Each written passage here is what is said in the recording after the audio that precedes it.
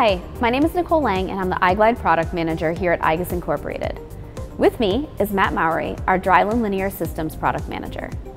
Today, we're going to talk to you about our 12 newest products available now.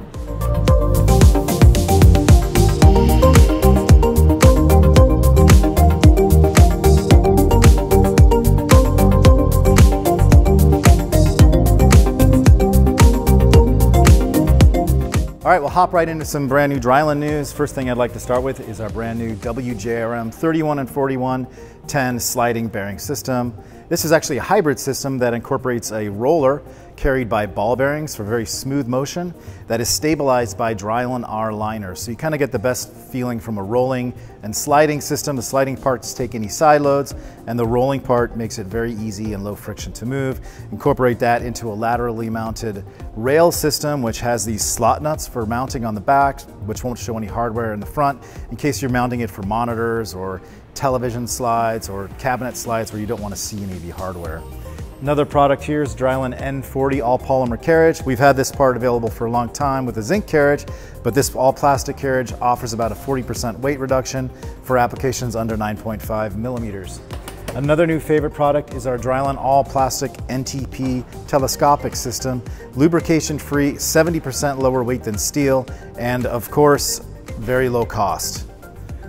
From there we move on to our strain wave gears.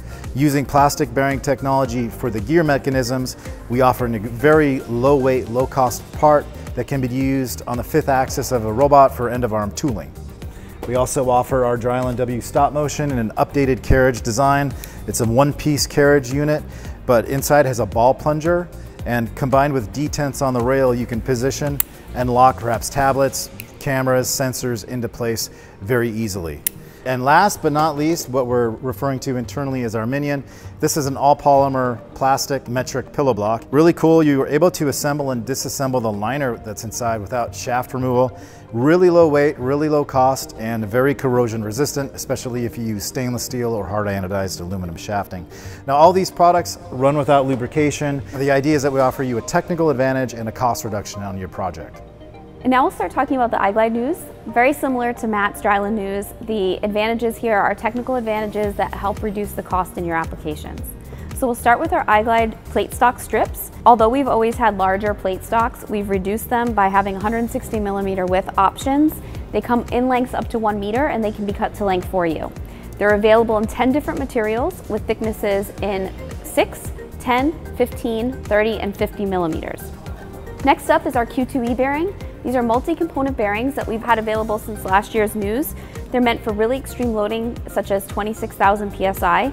They're meant to take very high edge loads as well. The Q2E bearing is now available to you in inch sizes from 3/4 of an inch to 2 1/4. And now from our clip bearings, we have always had clip bearings, but we've extended the offering by including different materials.